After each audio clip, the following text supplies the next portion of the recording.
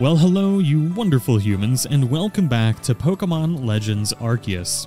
In today's video, we're going to go over how to unlock and evolve Gengar. If you don't know, in Pokémon Legends Arceus, there's no more such thing. That's bad wording.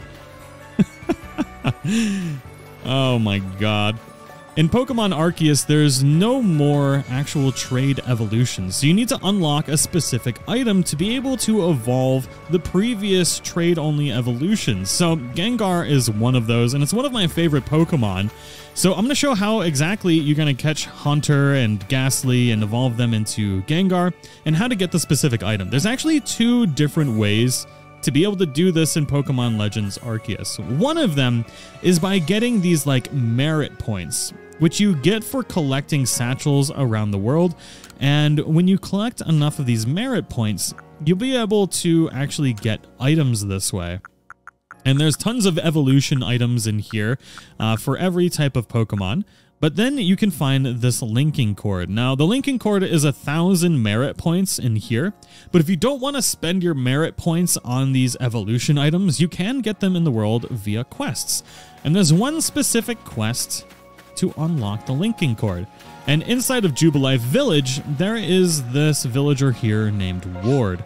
Now, Ward has the quest to acquire a linking cord and, lo and behold, catch a Ghastly, which is like perfect. So it's getting to know ghosts. I've already accepted this particular quest, so now we're going to go through and actually show you where to catch Ghastly and higher level Haunters, so that way you can evolve them into a Gengar. There's a couple different locations to catch a Ghastly, and the first location is going to be in the Crimson Mirelands, just right next to the first Crimson Mirelands camp right here. But you're going to need to go here at nighttime, so if it's day when you arrive, just go ahead and go to sleep, and sleep until nightfall. Once it's nighttime, the Ghastlies will begin spawning literally right down the hill from the camp, which is pretty awesome. Now, obviously, if you haven't caught one before, go ahead and do that. But for this particular quest from Ward, what we need to do is actually study Ghastly, and we need to complete its entry in our Pokedex. So we're currently at research level 7, and to complete an entry, it needs to be at level 10. So we need to get 3 more points. So we need to defeat it with a ghost move, and we need to scare it off with a scatter bang. So we can continuously get points by doing this, and we should be able to catch one and get an extra point that way as well. Now we do have scatter bangs. These can be crafted at the crafting area. So if we throw one of those bad boys, there we go. There's a research point. And let me see if catching another one. We have these laden balls, which should allow us to maybe pick up on one of these. Oh, why you do this to me? Kablam! Stupid Ghastlies. It escaped. Boo! Alright, well, we'll kill it with a ghost move. This one's only level 18, so we'll use Hex. And we should one-shot it. Perfect. Perfect. So we caught another Ghastly. And ooh, number caught at night, 3 out of 5. Let's see what our research level. So we've got 4 total points left. So that's going to complete our research level, which means we can head back to Ward and get the linking cord. And then once we get the linking cord, I'll show you where to get the higher level Haunters. And I believe there's an Alpha Haunter out there too. As an additional tip, when you are leveling up your research levels, you don't actually have to do all of the tasks. And the tasks with the red arrows pointing up means you can do multiple of those to actually get more research points. So you could theoretically just run around and scare them with scatterbangs a whole bunch of times and get a bunch of your research tasks done. Well, now that we have completed our research on Ghastly, we can head back to Ward and get our item.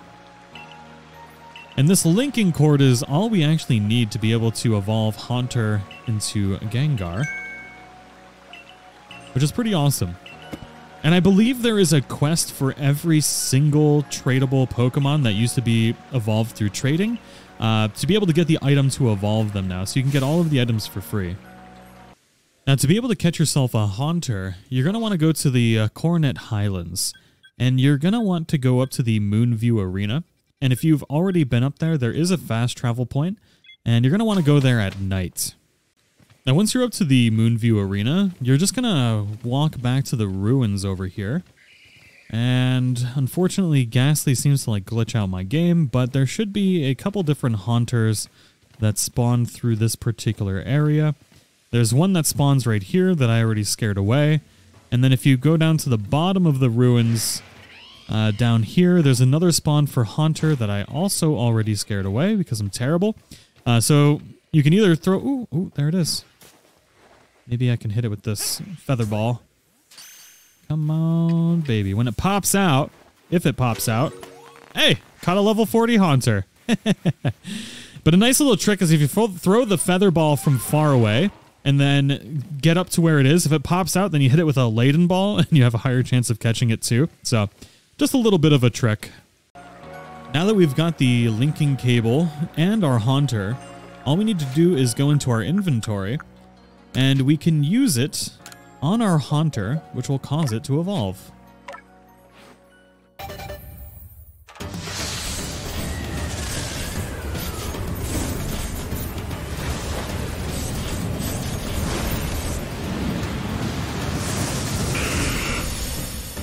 There he is, the beautiful Gengar. But yeah, I do hope you all enjoyed today's video. Let me know what you think in the comments below.